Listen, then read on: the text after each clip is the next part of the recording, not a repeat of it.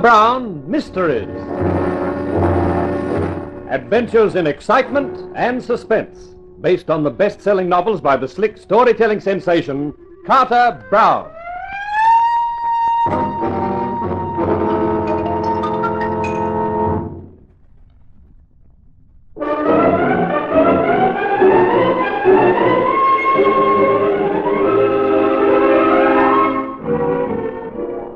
How do you do, ladies and gentlemen? This is Carter Brown with another of my stories for you. There's drama and suspense in the scream of a jet plane through the blue. There's more drama and suspense when the plane crashes and no one knows why. That's the basis for my book, High Sky Hoodoo, the story of Whitney Kent, jet pilot and war hero whom everyone calls a jinx. And here he is to tell you about it.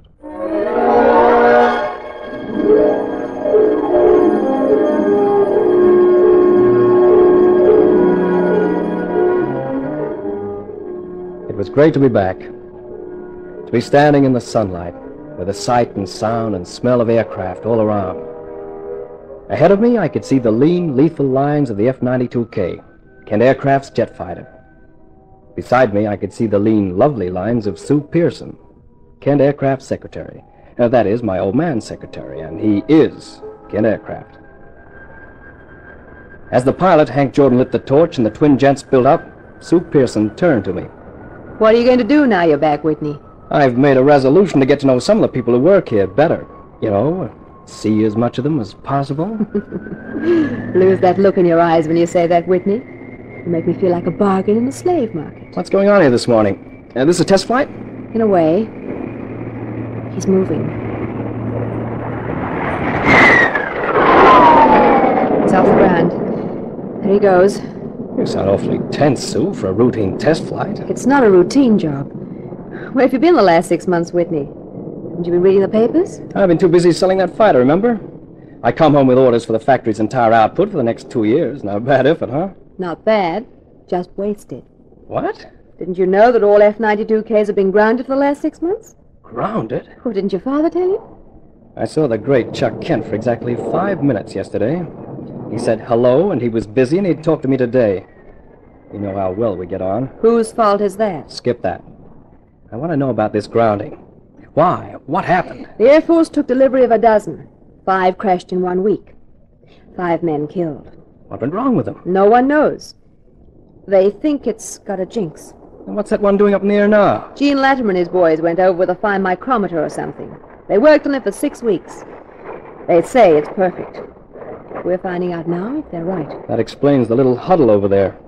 The old man, Latimer, Jim Berg. Jim's been guarding the hangar as if it were made of rubies, using every trick he ever learned in the FBI. And the fourth guy would be the Air Force observer, right? Yes, Colonel Creston. Well, let's go over and join them. I don't think that'd be a good idea, Whitney. Why not? Well, I told you they think it's got a jinx, and... And they figure the jinx is me? You crashed the very first F-92K, didn't you? And you were lucky. You walked away from it. I didn't walk away. I was ejected away. But you're around now. 5 other pilots aren't. Of all the... I'm not the first guy to bend a plane on a test flight. Since when was it a test flight? You were higher than a kite, Whitney, and you know it. So I'd been drinking. I'd like to know just how many guys in Korea flew down Mig Alley without ever having an alcoholic blood count. So that's the way heroes are made. Is that how you collected your 10 MiGs? Stewed to the gills? Sure. I was always plastered. That's how I got 10. It was really only 5, but I was seeing double. Whitney. Jordan! Jordan, answer me!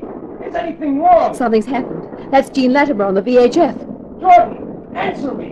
What's happened? It's nothing, Sue. Jordan's radio's packed up. That can happen any time and often does. Latimer's feeling the strain, that's all. He's all tensed up, I guess, and... There's the boom. Yeah. Jordan's gone through the sound barrier. He must be diving to do that. The F-92K's not fast enough to crack the barrier at level flight. Can you see him? No, I can hear him, though. There he is! Latimer's seen him. I have too, and he's... Get on. Get on, everybody! He's going to crash! The wings! They're coming off! He'll hit any second!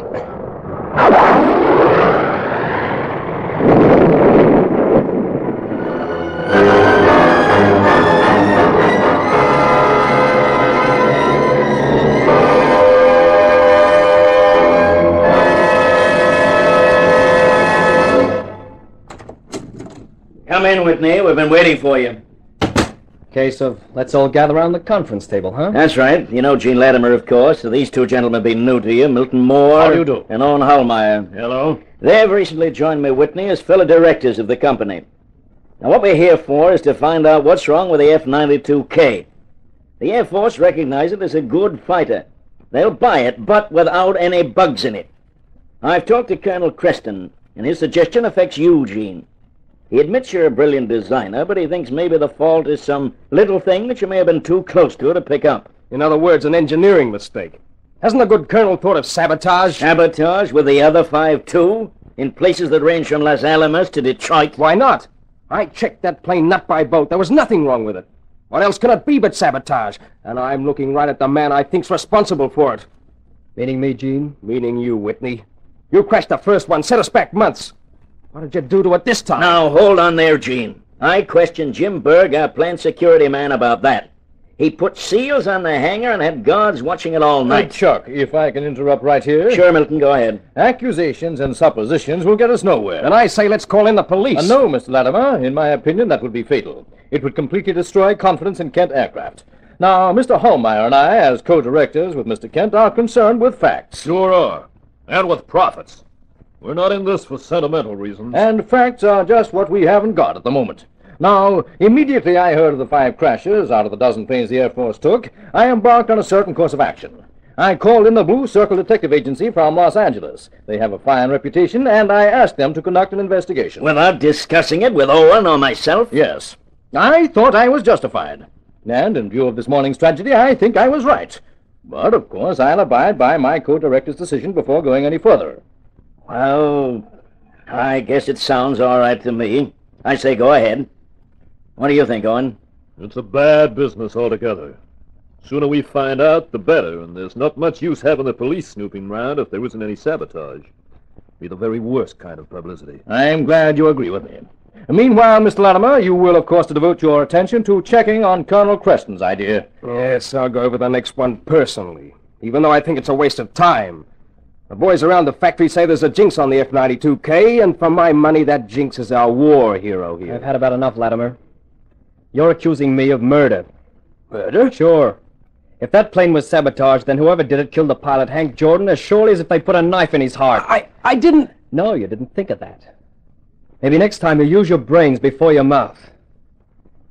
I think I'll be moving along, gentlemen. Nobody needs a salesman right now, I take it? No, you can go, Whitney. I thought I'd move out of the hotel into the old beach house if you're not using it, Chuck. Yeah, sure. Come up to the house for dinner tonight. Well, You'll be welcome. Okay, I'll see you then. So long, everybody.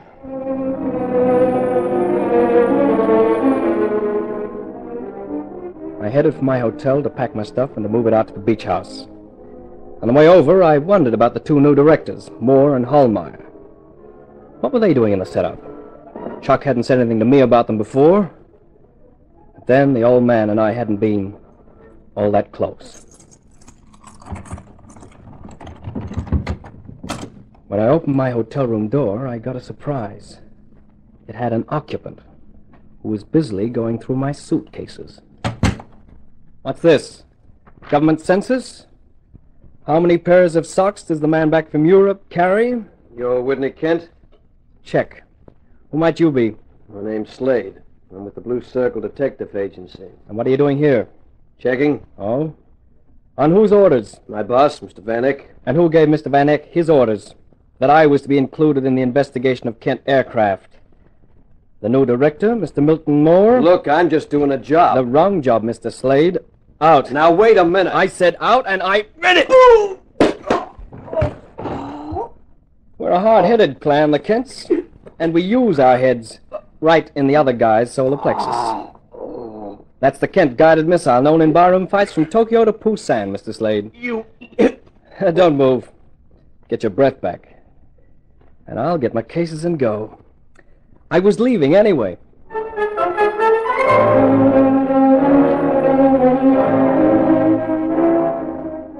I'm glad you came, Whitney. So am I, since you asked Sue as well. I didn't realize your confidential secretary was that confidential. Whitney can't have all Don't take any notice of him, Sue. I'll do better. I'll take an axe to him. Hey, how was Europe, Whitney? Fine. In Paris, there was Fifi, chic and shapely and using such an expensive perfume. In Belgium, there was Fifi, still using that perfume. In London, there was Margaret. What happened to Fifi in London? Can't you guess? She ran out of perfume. You've always got the smart answers, haven't you? I wonder why. Defense mechanism, Chuck. It's a long time since I had to talk to you, son. I tried to, anyway. Grew up too quick for me, I guess. I never had time to get away from the plant, and then, when I did, you were in Korea. It doesn't matter. It was tough enough being Chuck Kent's son while you weren't around. If you'd been around, it only made it tougher. I never knew it was as bad as that. Well, we both had it tough, I guess. You lost a wife, the mother I never had. It's old history, Chuck. Let's skip it. How long have you had these guys Moore and Hallmeyer in with you? I had to bring them in, Whitney. Expansion was too rapid. I needed capital, and they had it. That Moore seems like a smart guy. He is. He was with Ace Aero Corporation before he came in with me. Built them up out of almost nothing. Hallmeyer's a Texan, oil money, likes to speculate. This experience might change his mind. And how about me? Well, what do you mean? I'm back, having sold a lot of planes we can't deliver right now. So what next? You mean, what are you going to do? Just that. Well, you've been working hard over there. Take a rest, Whitney. 3 weeks vacation at least. We'll talk about it after that. Thanks, Chuck. That's all I wanted to know. Now, what's that supposed to mean? I couldn't help wondering if you subscribed to Gene Latimer's theory that I'm responsible for sabotaging the F-92K. Now, wait a minute. Obviously you do, otherwise you wouldn't have suggested that vacation for me. Whitney, you're wrong. I don't think so, Sue. You don't mind if I don't stay for dinner, Chuck? It'd choke me. I leave you with one statement. I'm going to find out what's wrong with the F-92K if it's the last thing I do.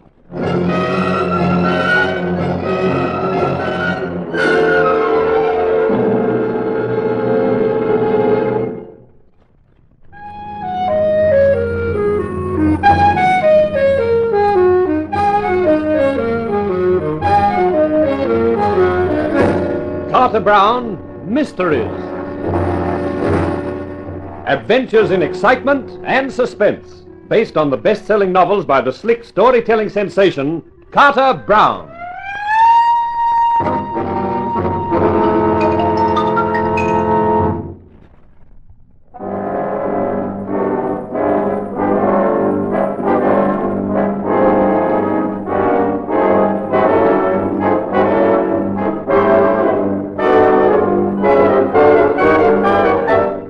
The morning dawned bright with determination for me.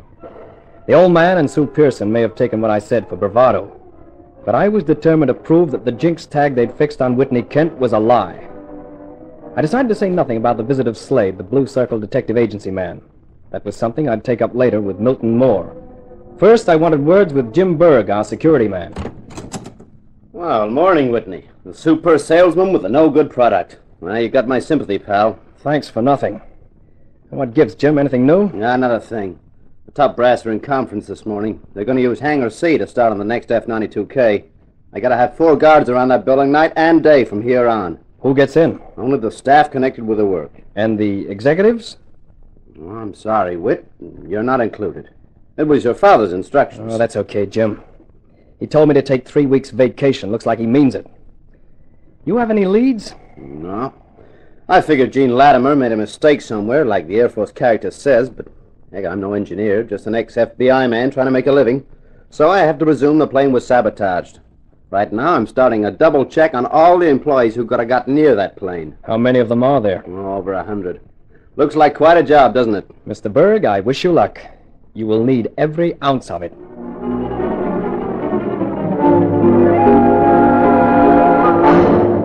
Well, you're around bright and early, Whitney. Just paying my round of calls.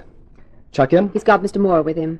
Then maybe I won't bother. I've got something to say to you. Anything from those luscious lips I will listen to, with pleasure. Not this you won't.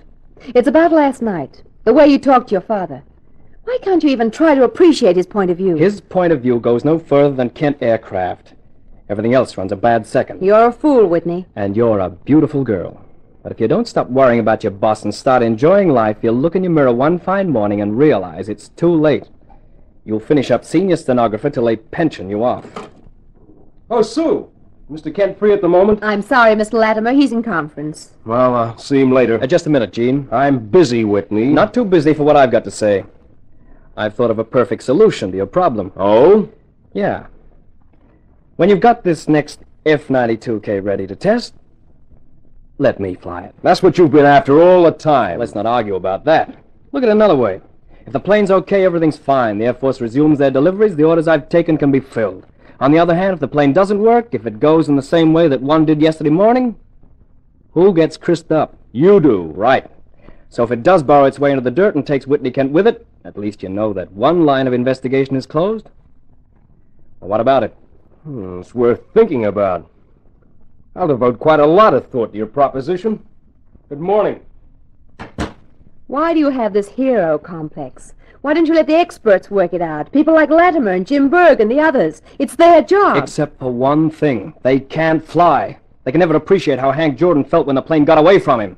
It's beyond their experience. But not beyond yours. Because you're not only a flyer, but a hero as well. Yeah, if you want it that way, that's just how I do feel. You've spent your life shining the seat of your skirt on a stenographer's chair. You don't know any more about it than the rest of them. Who the heck are you to sneer at the guys who fly the planes? I wasn't sneering at the real heroes, Whitney. Only the phony ones. Thanks for those kind words. One of these days you'll eat them. And they'll give you indigestion. I swept out of our office and headed down the corridor to the office of Milton Moore. I figured he'd be finished with his conference with Chuck pretty soon, and I wanted to talk with the new director. It was easy to ignore Moore's red-headed secretary's protests, though not her profile, and I settled down in his private office to wait. Is this the customary procedure around here, Mr. Kent? Bursting into people's offices without permission? Oh, I'll give you permission, Mr. Moore. You can come right in. Your kind of behavior is something I am not accustomed to. There's something I'm not accustomed to either. That's having a private detective go through my bags in my hotel room. Oh? A Blue Circle agent, name of Slade. That's the outfit you engaged, isn't it? What's the idea having them investigate me? Even a young pup like you ought to have sense enough to see that Latimer's accusations against you, wild as they may have been, should be checked. Now, will you get out of my office? In a minute. How are things with the Ace Aero Corporation these days? I wouldn't know. How were they when you left? All right. What were they building? Jets, naturally. Bombers or fighters? Fighters. As good as the F-92K? No. Just what is it you're trying to insinuate, young man? I was just wondering. You pulled Ace Aero out of trouble. You put them back on their feet, then left them. I wondered why. I wondered if you still had any association with Ace Aero. Financial association, I mean. It just occurred to me that if you had, you were backing a losing proposition when Kent Aircraft produced the F-92K. Is that all? No. It also occurred to me that, on the other hand, if Kent Aircraft had a lot of trouble with their planes, then maybe Ace Aero could buy them out cheaply when the psychological moment came. And if Ace Aero could then build the F-92K without bugs, they could sell them, couldn't they? Are you seriously suggesting that I would descend to murder just to protect my capital? I'm not suggesting anything. I'm only thinking out loud. I must say you go in for original thinking, Kent. I'd better tell you some of the facts of an executive's life. I didn't have any capital interest in Ace Aero for one simple reason. I didn't have any capital. The 25% holding I have in your father's organization was bought with money loaned to me by Owen Holmeyer. He wanted to invest some money in this firm. He knew what I'd done for Ace Aero, so he was prepared to lend me capital to invest. He thought of it as a safeguard for his own investment. Oh. So you see, Kent, that if anyone has good reason for wanting Kent Aircraft to sell their F-92Ks again, it's me. I guess so. Now, do you mind leaving my office? I've work to do.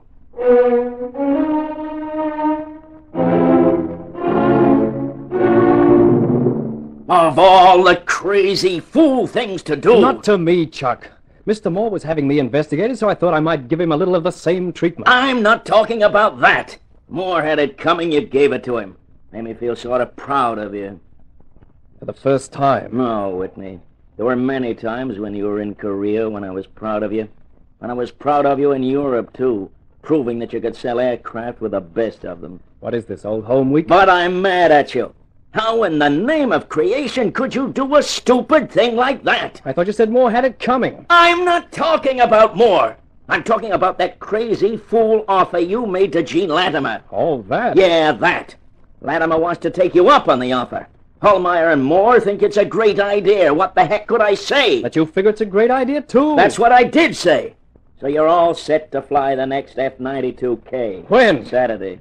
They're working 24 hours a day on it. That's fine. Sue says you've got a hero complex. I think it's a plain darn fool complex. Maybe. But Gene Latimer was right about one thing. I threw the first one away by flying it when I wasn't exactly sober. That gives me a sort of responsibility, Chuck. Boy Scout stuff. It's more than that. That first plane had bugs. If I'd been sober, I could have told you what particular bug it was, but I can't remember anything. Well, I've got a feeling. If that plane still has bugs and I fly it, I think the memory might come back and I might be able to do something about it before it's too late. Maybe you aren't such a darn fool after all. You really want to fly the F-92K? Of course. Okay, that's what I wanted to know. That it wasn't just bravado. What you say makes sort of sense, I think. Thanks. You, comfortable at the beach house? Sure. Anytime you feel like eating real food, come up to the house for dinner. Thanks. Now get out of here. I'm busy. Okay. I'll leave you to it, Chuck.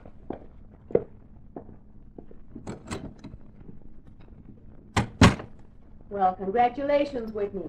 On what? That interview with your father. Oh. The perfect secretary.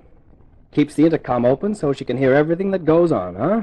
Well, I don't make a habit of it, but I did that time.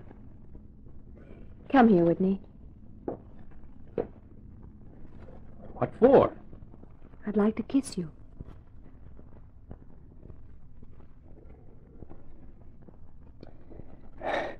Well, to what do I owe that tremendous experience? You could call it an apology. I was quite wrong about you, Whitney Kent. I'm sort of glad I was wrong, too.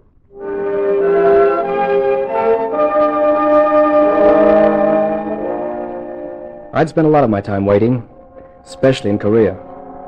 But no waiting time was as bad as the days while the F-92K was got ready.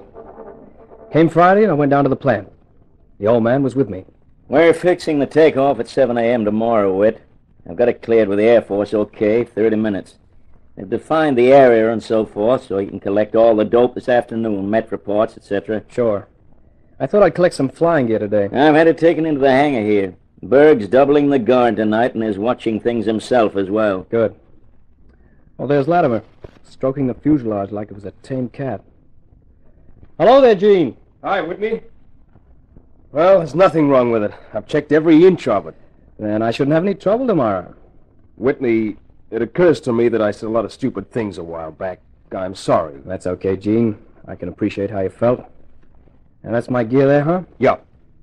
I think I'd like to take the parachute out and have a look at it. But it's all packed. Then I'd like it unpacked. After all, I'm flying this butterbox tomorrow. Okay, Whitney, whatever you say.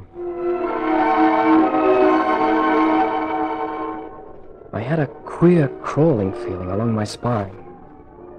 And when the chute was unfolded and billowed out in the hangar's expanse, I realized why. There was a 6-foot slit across the center. That chute wouldn't have brought a mouse down safely, let alone a guy of my weight. Latimer, what's the meaning of this? Don't ask me, Mr. Kent. As far as I knew, that chute was checked and packed properly. Lucky for me, I took a look. I think I'll borrow one from the Air Force and bring it along in the morning and put it in myself. But wait, if they could do that to the chute. Yes, Chuck. What could they do to the plane?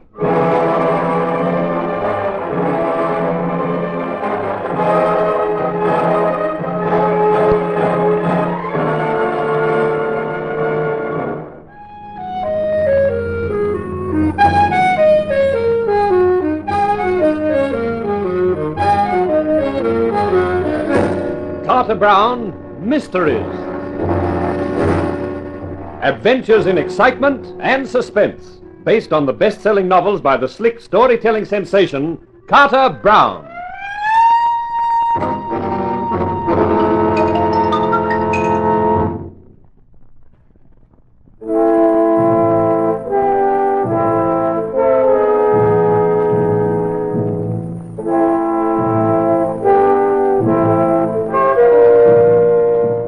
Saturday morning at a few minutes to 7 was fine and clear. Swathed inside the anti-G suit, sitting in the cockpit of the F-92K, I had only one idea in mind. To call a halt to the Hoodoo on Whitney, Kent, and the plane at one and the same time. I waved a hand to the anxious group at the rail. Chuck, Hullmeyer, Moore, Jim Berg, and Sue. Then Gene Latimer's voice crackled over the radio in my eardrums. Whitney, can you hear me? You getting me okay? Sure, Gene. Loud and clear. Okay. Take her up to 40,000 feet, then 20-degree turns. After that, you can go into the other tests. Okay, Gene. Here we go. The takeoff was routine. I was used to the sloppy, clumsy feel of a jet at slow speeds. You have to throw the stick around like a barge pole before you get any results. Once you get them into their own element, into the stratosphere, then, brother, just breathe on that stick and you get a response. How you doing, Whitney? Everything okay? Smooth as silk, Gene. She lifted nice and cleanly. Altimeter's building up to 5,000. No sign of trouble? Not a speck. She's climbing like a bird.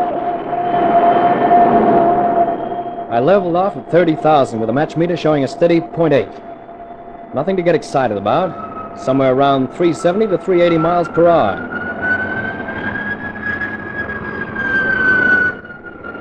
I did the glides. Down to 5,000 feet, then back up to 30. After a routine of these, I did the turns. The F-92K turned nice and tightly with the aid of her flying tail. Power controls have kept the jet flyer's hair from turning pure white.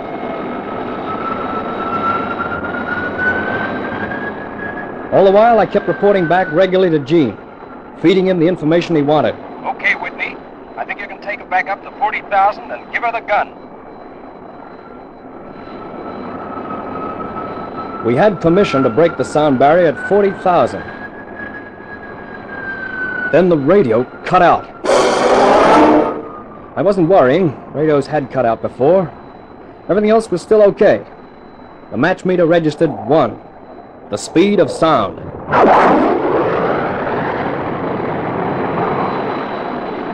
It wasn't the first time I'd crashed the barrier, but it felt like the first time. It always did. But everything apart from that was fine. Then I looked up and saw that the nose of the plane was under the horizon. I eased back on the stick. The horizon stayed where it was. The plane's nose didn't lift. I fed in nose trim. But it didn't make an atom of difference. The nose stayed down. And then I remembered. The memory that had been drowned in an alcoholic haze came back, sharp and clear. The trouble was the flying tail. A jam-up locking the mechanism in the full nose-down position. But this time I was sober and I knew the answer. There's a manual control so you can cut the hydraulic pressure on the stabilizer in an emergency.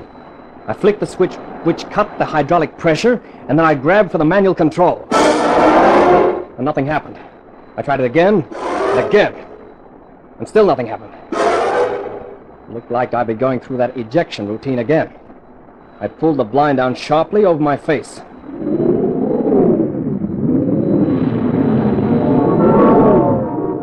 There was the momentary blackout as the seat with me in it jerked free of the plane. Then I found myself in that exciting experience called free fall, because you can't get anybody to pay for it. Below me, I knew the F-92K would be spinning down, a silver streak to its doom.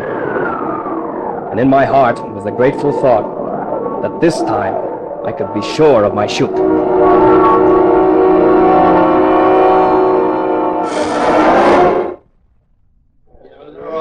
All right, gentlemen, let's take it quietly now. Whitney's back, all in one piece, for which we're all thankful. Now, maybe we can find out what the trouble was. Sure we can. Because I know exactly. You do? Well, what is it? The flying tail got jammed in the nose-down position. Reasonable, Gene? Sure. A slow leak in one of the valves would do it. But what about the manual control? What about the overriding switch to cut the hydraulics? Don't tell me you didn't think of those, Whitney. I thought of them okay, Gene. There was only one thing wrong with them. They didn't work. But I tested them last night around 10. They worked okay then. They must have worked today. If you wanted to sabotage a plane, Gene, a leaking valve wouldn't be hard, would it? No, it'd be darn easy. How about the manual controls?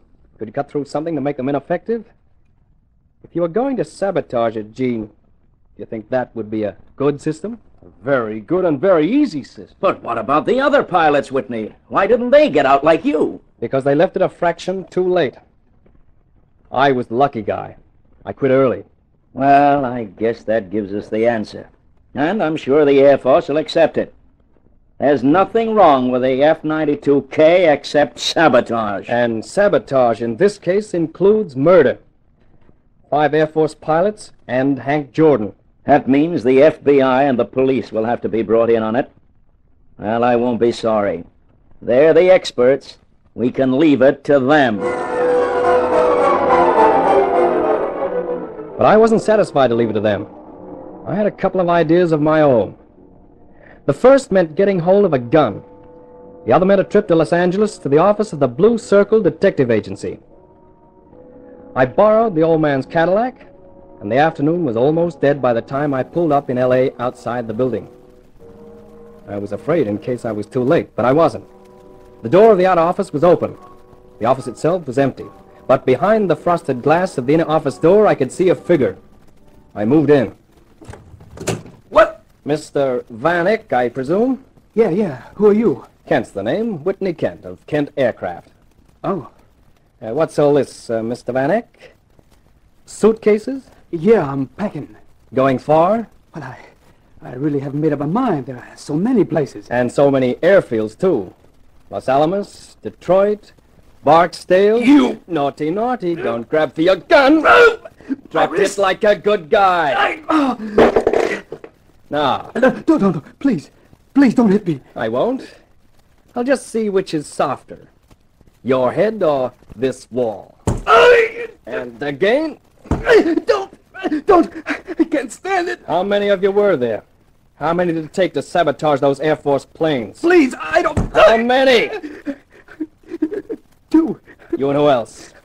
That guy Slade? Yeah, only the 2 of us. Please don't hit me anymore. It makes me feel so ashamed. Of what? Myself. Who gave the orders? Come on. Would you like me to do some more head bouncing? No, please. Okay. Who gave the orders? It was... Put him down, Buster. Huh? Fight somebody your own size. Slade. That's right. And this time, don't try those bullet head tactics. I can pull this trigger before you're off the floor. He jumped me, Slade. I never had a chance. Shut up, punk, and dry your eyes. You're grown up now. What are you, Kent? The scout? Waiting for the reserves to come up? What are you talking about? I told Stupid here we should have got going yesterday. But he figures there's plenty of time. He don't believe what he reads about the cops and the FBI sometimes being smart. So where are they? There's no one around but me and your pal, Vanek. Have him! My turn, Slade.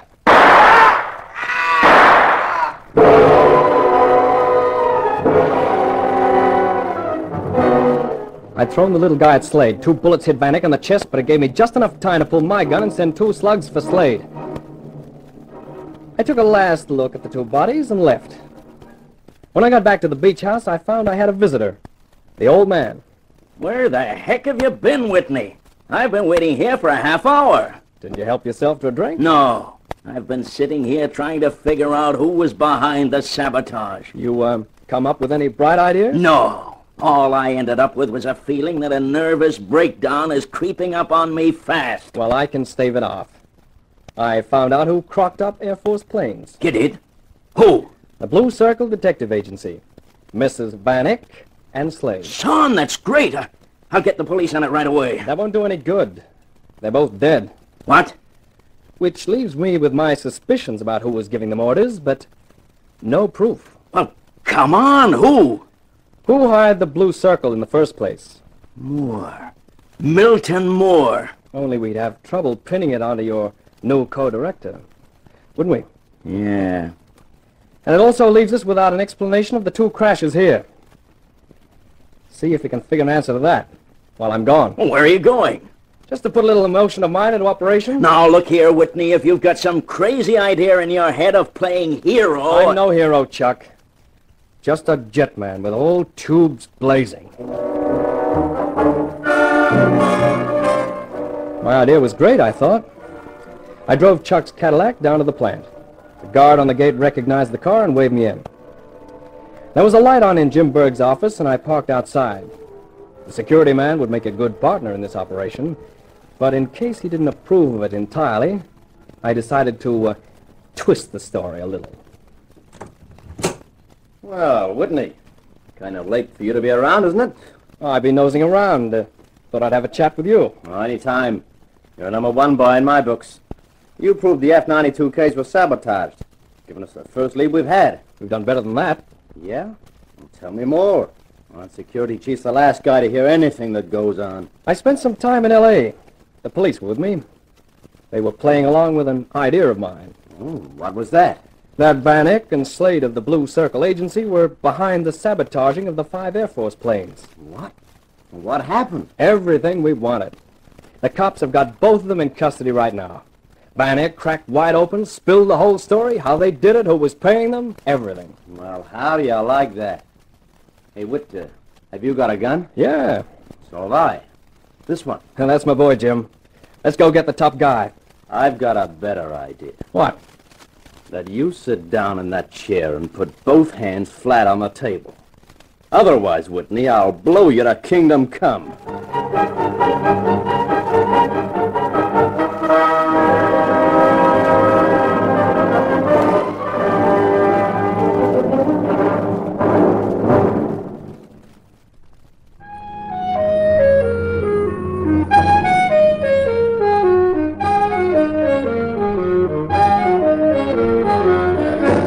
Carter Brown, Mysteries.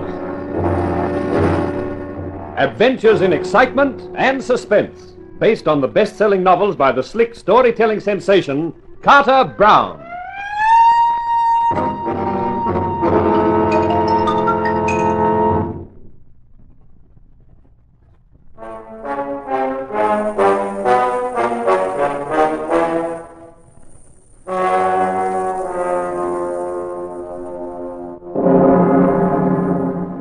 I just sat there in Jim Berg's office and stared from his face to the gun held steadily as a rock in his hand. Somehow it took a long time to sink in. The thought that I'd messed it up, that Whitney Kent, jet pilot and so-called Jinx, had also been a jerk. Burke moved round behind my chair, felt my pockets and took out my gun. Then he stepped back to the table and picked up the phone. Don't try anything, Whit. I can talk into this and watch you with no trouble. Berg, I got company. Whitney Kent. He brought me some news from L.A. Van Eyck squealed. Yeah, that's right. They didn't pull out fast enough. No, he's on his own, I think. Probably had a fancy idea of taking both of us in or something. You'll be right over? Fine. Yeah, we might need a hostage. Okay. Well, I'm finally getting hip. Took you a while, didn't it? The perfect setup. The chief of plant security. Who the heck would question where he went inside the plant? Nobody ever did. You could get right next to an engineer and he wouldn't even notice you. You could sabotage the planes. You could split my parachute. Of course. You see, being an ex-FBI man is the best thing a guy can be. Nobody doubts that he's honest. Nobody wonders if somebody comes along and offers him 50 grand whether he'll stay honest. They don't even imagine anybody offering him the dough. And that's where the boss was smart, picking me for the job. He must have picked you long before he joined the firm as a director. From the time when I ditched the first F-92K. That's right, he did. He's been planning this a long time. That sounds like him now. But keep nice and still, Whitney. Oh, Jim, Kent. Don't tell me you're surprised to see me, Mr. Moore. What's going on? What's the gun for, Berg? This! Don't move, Whitney. What's the idea of knocking your boss cold? Him? My boss? You got it cockeyed, Whitney. This is my boss coming now. Well, Jim, everything under control? Homer! What's that fool Moore doing in here? I didn't wait to ask. He just came in at the wrong time. So, you were going to take us in, Whitney, all on your own. I thought it was Moore. I never dreamed it was you. I'd have been very surprised if you had. Jim, I presume the police are watching the plant. I guess so. They've been around all afternoon. Pity we don't have an F-92K. We could have had our young hero fly us out. Berg, You hit me. And I'll do it again if you step out of line. Has everyone gone raving mad around here? No, Mr. Moore.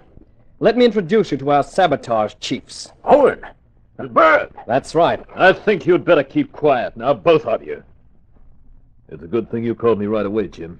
Gives us plenty of time. For what? For getting out of here. They'll be watching the plant. They'll have roadblocks, probably. We don't have a hope of getting out of here unless we make ourselves invisible. That may not be impossible. Can I ask you one question? Sure. It's a one-word question. Why?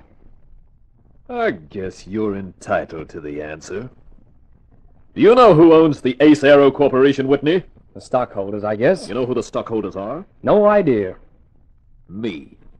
You? Through certain dummies, of course. But I made an error of judgment. I thought Ace Aero was the firm to buy. It had a brilliant top executive, Milton Moore. Thank you. But it lacked a designer like Gene Latimer. I had everything but the right plane to build. Kent Aircraft had the right plane, but I knew your father needed capital to expand his production to meet his demand. So, I figured the whole thing out very carefully. If you bought into the company, nobody could possibly expect you to sabotage it. Exactly. And by persuading Moore, my own chief executive, to leave Ace Aero and come here too, and by arranging to lend him the money, it meant I had a 50% interest in Kent Aircraft. So nobody could think for a minute I was anything but genuine. Oh, Whitney, I assure you I had not the faintest idea of all this. I believe you. But of course, Hallmeyer, long before you bought in on us, you took the precaution of buying Jim Berg for yourself. Of course. I was determined that the F-92K wasn't going to make good. That meant sending Kent Aircraft bankrupt, so you could buy out at a nominal figure. Naturally. And then I'd have produced the F-92K without bugs. A neat little scheme. But it didn't work out, Hallmeyer. No. The trouble with being clever is that you have to employ others, some of whom are not at all clever. I got a good man in Berg here, but Berg got a moron in Van Eck. Well, Slade said he was okay, and I figured his word was good enough. Anyway, aren't we wasting too much time talking? We ought to figure how we're going to get out of here. I've already done that, Jim. You have?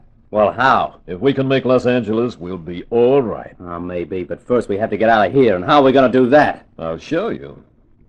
Whitney, you brought your father's car down here? Yeah? Does that make it sound easier, Jim? Whitney drove his father's car down to the plant tonight. He'll drive it back again. I don't get it. I'd have thought a child could understand it. He'll drive it out with the three of us on the floor. They know Chuck Kent's Cadillac, and with Whitney driving it, they let him through. I don't see why that setup shouldn't take us through the roadblocks as well. You're taking Moore along? We can't leave him here to raise the alarm, can we? Okay, then what are we waiting for?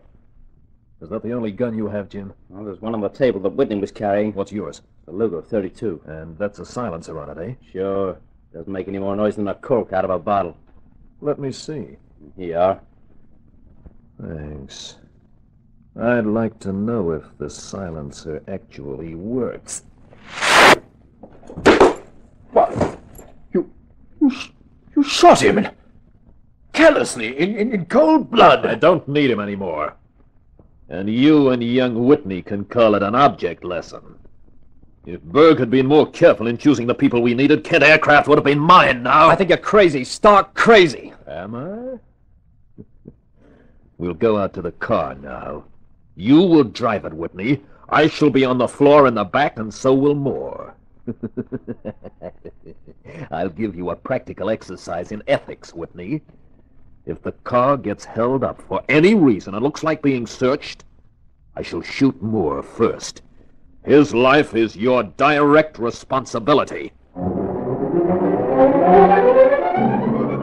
A couple of minutes later, we were in the car. We rolled through the gates. The guard on the gate gave me a smart salute, and then we were out on the highway heading towards San Bernardino with Los Angeles beyond. Demonstrates the power of advertising, doesn't it? They say, there goes Chuck Kent's car, and never even think that somebody other than Chuck or his son might be in it. I guess not. You can pick it up a bit, Whitney. I needn't remind you that I'm in a hurry to get to Los Angeles. I boosted the speedometer up to 70. I wondered where the police who were supposed to be watching the plant could be. There was no sign of them, or of any roadblocks. Can't you go faster? You want to get to L.A. in one piece, don't you? What are you going to do when you get there? I have good contacts. I'll just disappear. I meant with the car and us. I'll probably have that figured out by the time we get there. You just concentrate on the road. But I was also concentrating on the rear vision mirror. It was obvious that Hallmeyer was going to get rid of me and Milton Moore unless something happened to stop him. Then a pair of headlights gleamed in the mirror. I thought maybe they were the something. I moved my right hand forward till my fingers closed round the switch that operated the head and tail lights. I started flicking the SOS signal with the lights. If the car behind was a police car, maybe they'd get it. Then I heard something which made me sure they had. What's that? Sounds like a siren to me. Police.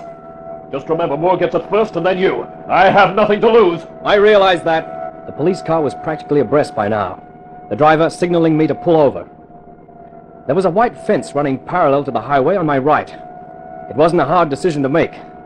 If I stopped, the cops would look in the car. Hallmeyer would certainly shoot Moore and almost certainly still have time to shoot me. The alternative at least offered a sporting chance. I swung the wheel over hard.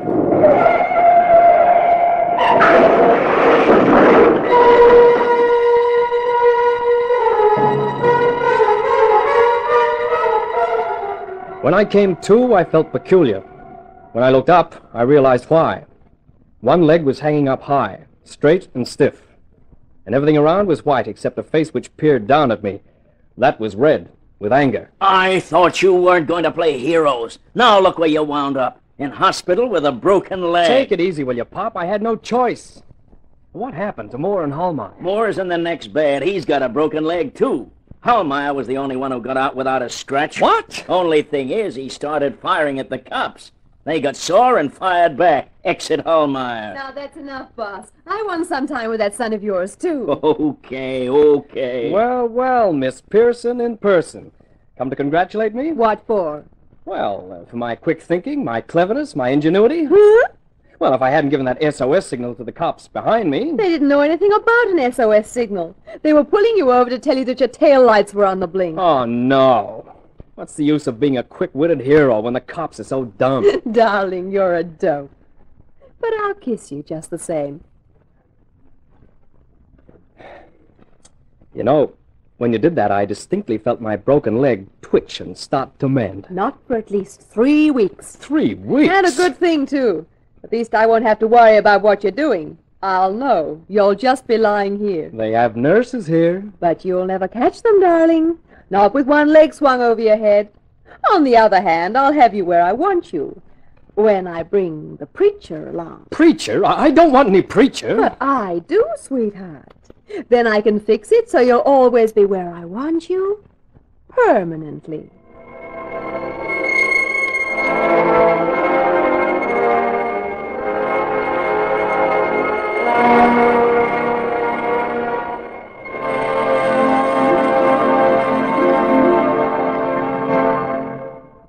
This is Carter Brown. You know, when I finished writing that story, I was surprised at myself. I'd actually left Whitney with some of his bones still unbroken. But I guess you've got to be kind to your heroes sometimes. Well, I'll be back with another of my books for you. The next one's called Crime for a King, and the king in this case is named Roger, a private detective who discovers that diamonds really are some girl's best friends. So this is Carter Brown saying so long for now. Be seeing you.